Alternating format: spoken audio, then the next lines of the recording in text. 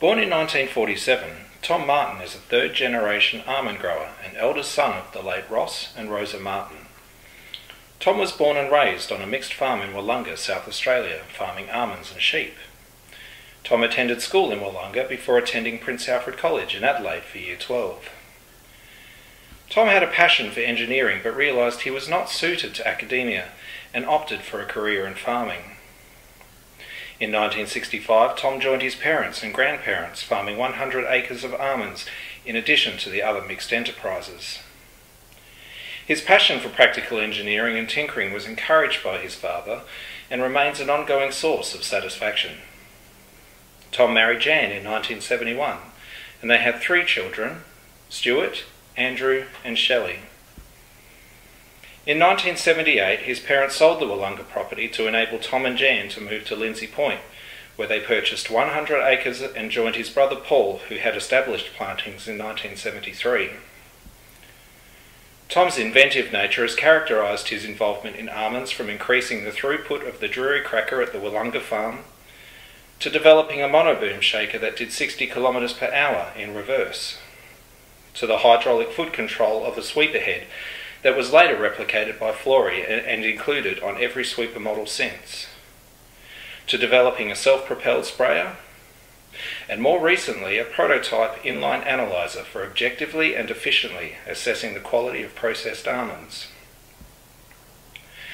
Tom has been actively involved in the oversight and management of hulling and shelling facilities with Larragon, where he has been a director since 1978 and managing director since 1986. Tom was also a director of the Cooperative Almond Producers Limited from 1977 until 1990 and Almond Co Australia Limited from 1995 to 1996 and has been a director of Nut Producers Australia since 2002. Tom's experience with Lindsay Point Almonds Proprietary Limited, a private unlisted company of growers and investors, provided a model of an enterprise-based almond orchard. This was pivotal to the future expansion of the orchard area in the Riverland. In 1987, Tom and Paul, together with Tony Reid, reviewed the lessons learned from the Lindsay Point development and commenced plans for a major orchard project that developed into Jubilee Almonds, established at Waikerie in 1988. Paul went on to become managing director with the support of Tom. Following the success of Jubilee Almonds, Tom led the development of Century Orchards at Loxton, where he became managing director and more recently a horticultural director.